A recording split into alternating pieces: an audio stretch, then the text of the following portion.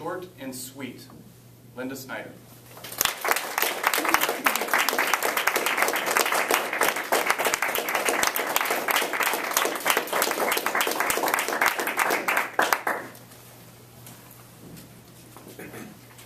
Fellow Toastmasters, honored judges, and welcome guests. Short but sweet. That's the story of my little older brother's life. This month is his birthday, and he was born about 2 years before me. And for a long time as I was growing up, my parents said, "We wouldn't have had you if your brother hadn't died." And it didn't sound like exactly the way that they wanted to put it. But it turned out, as I grew older and figured it out, that my mother had almost died in childbirth.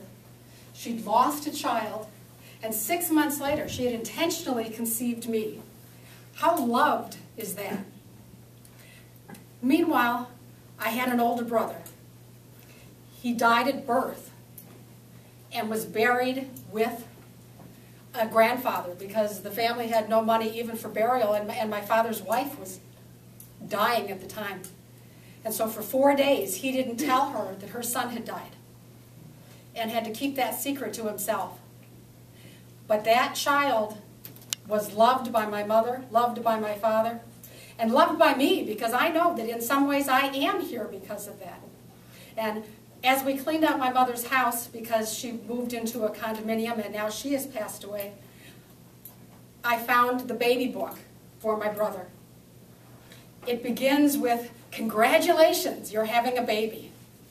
And you go on to the next page, and "Congratulations, you've had a child." And you go on to the next page, and it says, "Get well," because my mother was so ill.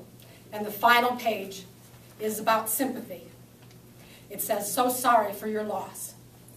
So this was a child that was alive for only a matter of minutes, but his life touched so many and changed so many lives. It was short but sweet.